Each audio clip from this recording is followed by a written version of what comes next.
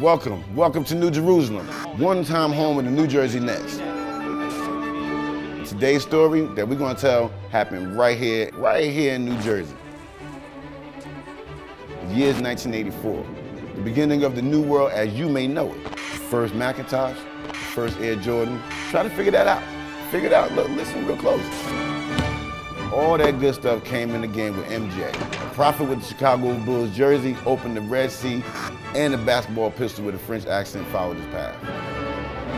The one and only Dub. D-U-B?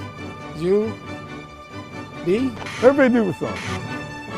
Formerly known as, now check it, the white man who jumped above buildings. Nance, by the way, picked up that fourth foul. 4 on